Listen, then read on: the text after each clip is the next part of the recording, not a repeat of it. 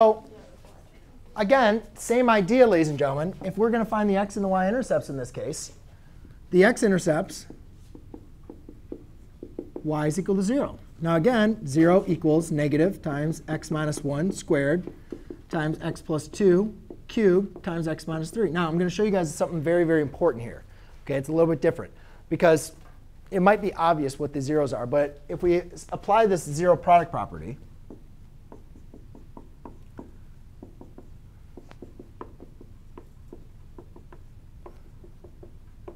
what I want you guys to see on this is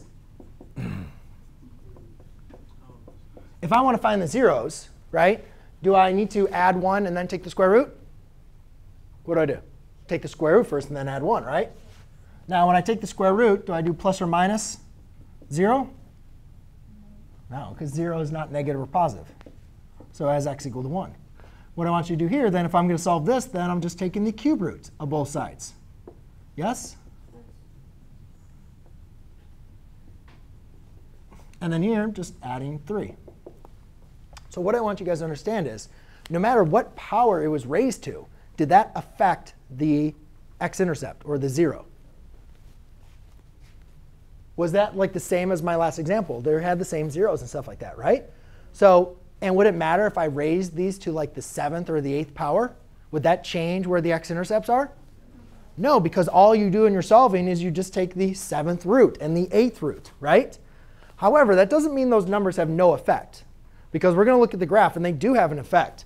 But I want you guys to understand, for the solving portion, you could have just looked at this and said, the x-intercepts are at x equals 1, negative 2, and 3. It doesn't really matter what these powers are. Now, the powers are going to tell us something, but they're not. But they don't change where the graph, where the x-intercepts are, or the zeros. Let's just look at the y-intercept real quick,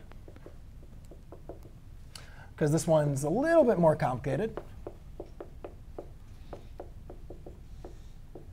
Why didn't that work last time?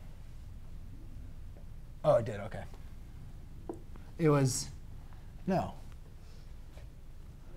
Oh, yeah, it wasn't raised to the 3rd power. That's right. OK, so now we have negative 1 squared, which is going to be a positive 1. We have 2 raised to the 3rd power, which is 8.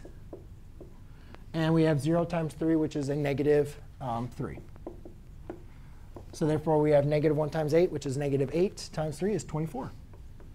So we could say y is equal to 24, or 0, 24. Correct? All right, so now let's go and look at our graph, see if we did our math correct, because we don't